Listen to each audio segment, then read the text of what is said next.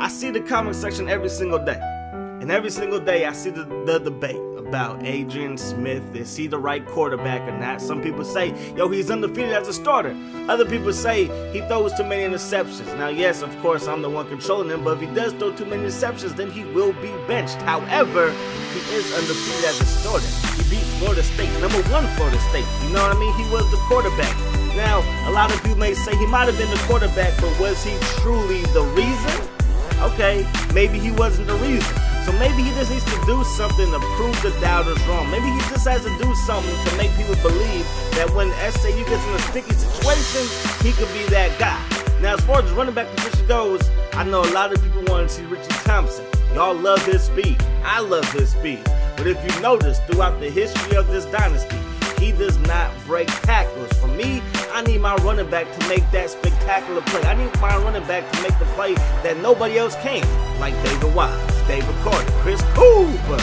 You know what I mean? So again, if these guys continue to struggle, then of course we're going to have to change things up, man. Now you see his numbers, 2 TDs, 3 INTs, 11 for 23. Now the 11 for 23, that's not bad in NCAA 06 on Heisman difficulty. The 2 TDs, 3 INTs, that is pretty bad. So if he continues to struggle, we will move to a different quarterback. However, it won't be the Elite 11 quarterback because he's redshirting this year. So anyways, let's get into the gameplay. You know I'm looking for my defense to make big plays, and this one we're taking on our rival in Texas A&M. Taking a shot deep to the end zone, but you know my boys like, get that thing up out here. Vincent and Schultz, they combine on that swat. Then they go to the flat, and my man John Key is there. He's going to shut that down. We get the ball to Hargrove. Hargrove goes nowhere. We get the ball to Richie Thompson, and his speed is going to carry him to a first down. Move those chains for the SAU Bulls. Go right back to Hargrove. Whoop, makes a man miss. Gets a field. Picks up a first down. Move those chains for the Bulls again. Now Smith dropping back to pass. Taking a shot up top. And that's going to be an interception. Now, I'm not going to lie. After that interception, I was mad because you see who's hurt, and that's Chad Johnson. Don't worry, he'll come back. He just got the wind knocked out of him. However, he made me scared to throw the football. I'm not going to lie. Adrian Smith made me scared to throw the football for the rest of the first quarter. As you see my defense stepping up, getting that thing about here. What are you doing? 3rd and 9, dropping back the pass. Rolling with Tom, taking a shot deep, and Roden connects to Russell. Touchdown. Texas A&M and those Aggies strike first. Now we get the ball to Hargrove, who puts it on the turf.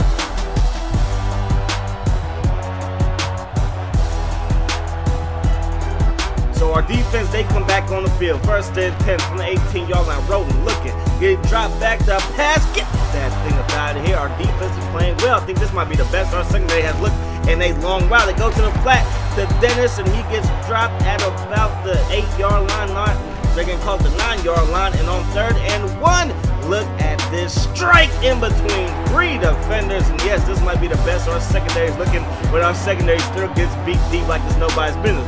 1st and 10, Richie Thompson has one man to beat to get to the outside. He can't do it. So bring in Brian. Who? Brian. That's right. Bring in Seth Bryan, not Hargrove, not Richie Thompson. We got to bring in Seth Bryan, and look at this young man do work. Woo! Makes a man miss, gets a build, and picks up a big first down. Move those chains for the SAU Bulls. 2nd and 10, we go back to the passing game, and it gets dropped. So again, just a tad bit nervous. We're down by 14, though. We don't have time to be nervous. Taking a shot deep to Chad, and that pass gets batted away, nearly intercepted. And we have to get the ball right back to Texas A&M. So they're looking to put us in a huge deficit, not now, but right now. So you know we can't allow that. 3rd and 8, Roden dropping back the pass, going in between 2 defenders. That's going to be caught by Williams. His 3rd catch for 68 yards so far in this one. Now Roden going over the middle again to Graves, the cornerback. He lined up at receiver. He goes both ways like Dion, and he's going to make a big time catch. Move those chains. 1st and 10 for the Aggies. Now it's 3rd and 5. Roden is looking. Get that thing up out of there. That should have been interception by Foster, but it didn't happen that way. So we're down 21-0. So when the offense gets back on the field, this is not the time to play favorites. We have got to score. We're down 21-0. I thought about this, well, it's championship or bust, right? We don't get to that BCS title game, it is a bad season. So first and 10, Smith going over the middle, gonna find Cole, move those chains for the SAU Bulls. Now Seth Bryant with another carry, gets up to the 50, gets cut back, but gets dropped at about the 45-yard line. That's gonna pick up another first down for the SAU Bulls. Now Smith rolling out, and he's gonna chuck this one deep. Touchdown, Ryan Ross, the big boss, showing that he's a deep threat. So you know we have to get him the ball more often. Check out this pass and basically triple coverage, beat those guys like they stole something. Let's go. 2nd and 10, our defensive back on the field. Roden, he's going to drop back to pass, and Foster makes up for that lack of an interception on the last defensive play. But he gets that one right there. And now we are back in business at our own, at their 5-yard line. Gonna set up first and go. Check out the replay. You see number 22 reading the eyes of the quarterback. Gets over there for the INT. So now it's first and go. Gonna get the ball Richie Thompson, and he goes nowhere. 2nd and go from the 9-yard line. We get the ball to Richie Thompson. Gonna cut back, but he gets smacked by 2 Aggie defenders. 3rd and goal. Time to head to the end zone, man. Smith looking. Going to Cole, who drops another one. So we would have to settle for a field goal, gonna make it 21-10. You know I love my defense. I believe in this defense, and I believe in my man Bonner. Again, this is running back you, linebacker you. All we do is create big-time players at those positions. Bonner with the Yahoo! Zay, her. And we got this thing going back the other way. Seth Bryant gonna cut this one back, gets up to the 20, breaks a tackle, and picks up another first down, 5 carries for 57 yards. Smith going to the end zone to Chad Johnson, a.k.a. the All-American, a.k.a. the Mackey Award winner, a.k.a. the best tight end in the country. Beautiful pass right there by Smith. Tell you, Adrian Smith, man, he has that it factor. He has that it factor. Going over the middle again, Williams is going to make that play, and that's going to be a first down for the Aggies. So down by 4. Hopefully we can get another stop on defense, and a huge hit by James. Oh, my gosh. Now they're going to drop in the pass one more time over the outstretched hands of Bonner. Graves going to make that catch, and he's going to pick up yet another first down. 1st and 10. They do a play action pass. Going to take a shot deep to Russell, and that's going to be a touchdown for Texas A&M. My goodness. So now we're down by 11. Got to get the ball to Richie Thompson, using his speed. Gets up to the 30, cuts back. He's going to get dropped at about the 35-yard line. 2nd and 10. Going to go with Seth Bryant. Seth Bryant. I'm telling you, I like this kid. I like Seth Bryant. Look at the number. 7 carries, 70 yards. Richie Thompson not even over 50 yards yet. I'm just saying. Seth, excuse me, with another carry, and Seth picks up a gain of 9. 8 carries for 80 yards. Smith looking. Smith over the middle. Cole makes a fantastic reception to pick up the first down. Beautiful pass right there by Smith. And now we have this thing deep in the Aggies territory for the 23-yard line. Smith looking. Smith's gonna roll out. He gonna stop. He gonna pop. Gonna find Chad Johnson. Move those chains again. But check out my man Hargrove picking up the defensive end. He's showing some heart. I must say, he's showing some heart. So anyways, drop back the pass, going up top to Chad Johnson. A beautiful pass, a better catch. Touchdown, SAU Bulls. And yes, y'all already know it's coming because my man Hargrove is in there picking up big old defensive linemen. You know he has earned some hard carries, but if he continues to struggle, continues to fumble, he won't be getting nothing no more from me. Anyways, Hargrove breaks a tackle, steps out of bounds. That's not gonna work, man. So we're gonna drop back the pass, looking to go deep to my man Chad Johnson. He's a beast. He's a beast, man. The best player on our team. I believe he's 94, 93, 95, something like that overall. If we go up top to Ross, Ryan Ross is like, Coach, you should have been doing this all year, man. You should have been doing this last year. I'm like, I see you. I see you, Ryan Ross. All right. Anyways, we got to get that man the ball just a little bit more often. It is 1st and go. We get the ball to Hargrove. He can't get away from the cornerback. We get the ball to Richie Thompson. He can't get away from the linebacker. So now it is 3rd and go from the 5-yard line. Smith going over the middle, going to find Chad Johnson in between not 1 but 2 defenders, and that is going to be a big-time catch for another touchdown. His 3rd touchdown catch of the ball game. Adrian Smith is thrown 4. You tell me another quarterback in SAU history that has dropped back and thrown 4 touchdowns in a big game. Not versus, like Duke or anything like that, but like taking on our rival.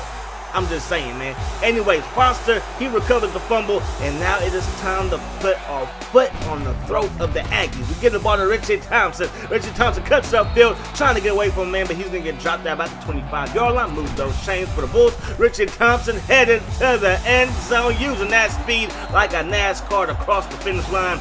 So even though the running game was struggling, we still trust it, and Richie Thompson is showing that maybe, just maybe, he should be the starter. So y'all let me know who should start next week's game versus LSU. Should it be my man Seth Bryant? I'm liking him. I'm telling you guys, I'm liking him. Or should it be Richie Thompson? Hargrove, he's in the doghouse, man. He is in the doghouse real bad. 3rd and 10, dropping back the pass, looking over the middle, but get that thing about here. So we take back over Richie Thompson. He's a tailback. We give the ball to him. Makes a man miss. Then takes a huge hit, but he hangs on to the football. Hargrove is in the ball game just to block. We're going to go up top to Chad. Do you see Adrian Smith on these dots? I know y'all do. So stop hating on him. He undefeated, okay? He undefeated. Smith looking. Smith on a roll out. Smith on a fine lane who makes the catch, man. It's something about Smith. It's something about Smith, man. It's something about, it's not something about Mary, it's something about Smith, man. So there we go, another big time catch, and we have this thing deep in the Aggies territory again, and Seth Bryant headed to the end zone. Touchdown, Bulls. Y'all let me know. Y'all let me know who should start. 1st and 10 for the 28-yard line for the Aggies. Shotgun set, dropping back to pass, rolling on out. Give me that Yahoo! Zay Hurt. I said, give me that user interception, and we got this thing going back the other way. Hargrove, he's going to get the carry again. He's going to get upfield, make a man miss, but puts it on the turf, and now you are not even in the doghouse, my man. Hargrove, you are underneath the house. You are underneath the doghouse, man. That is unbelievable. Maybe the pressure of replacing Chris Cooper is getting to him. So you already know, Richie Thompson or Seth Bryant, man. Schultz, he's going to come right back, get us the ball right back with an INT on the very next play. Big time play by him. He need to calm down. He's trying to cost us 15 right here. What are you doing here, man? 1st and 10, we got to get the ball to Seth Bryant. Whoop, makes a man miss, headed to the end zone. And those are the things. Those are the things that Richie Thompson can't do. I love me some Richie Thompson. I really do, man. But he does not make people miss in the open field. He does not break tackles. That's what I'm looking for a running back. But again, like I said, you guys choose who starts next week. Y'all choose. We give the ball right back to Hargrove. Don't put it on the turf. And he puts it on the turf, man.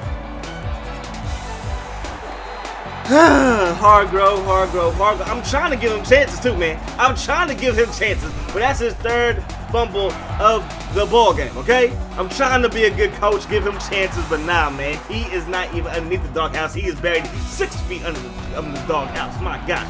Smith rolling on out. Smith gonna try and stop and pop, but that pass gets batted in the air, and then it hits the ground. So up by, we're up big, 52-28. We came back in a strong way. My man Bonner with the stop right there. 2nd and 15 from the 36. Jonah, they drop back to pass. Butler is now in the ball game. They go to the flat, and Bonner is there for another stop, letting everybody know why he is the best linebacker in the country. No, I love my boys, man. I'm gonna rep them. I'm gonna let everybody know that they the best. Anyways, man, Butler looking, throwing, get that thing out of here. The boo boards, yeah, boo them. Boo them because they suck. Give the ball to Seth Bryant one more time. Just trying to run out the clock. And again, y'all tell me if y'all seen Richie Thompson make people miss like that.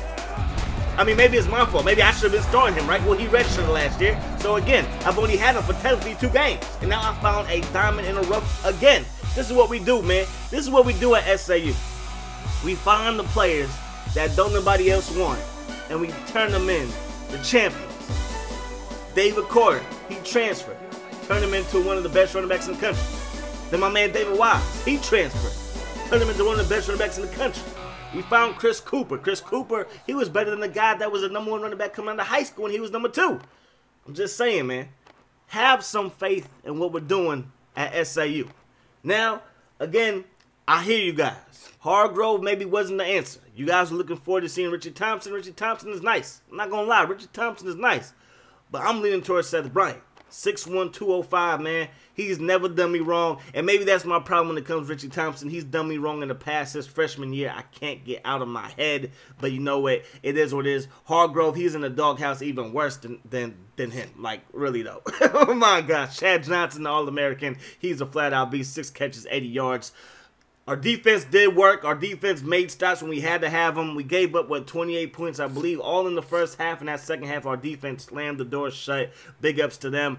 And I hope you guys enjoyed this video. As always, I enjoy bringing it to you. I hope that the rest of your day is the best of your day. And I'm going to see y'all later. Peace. Hot sauce.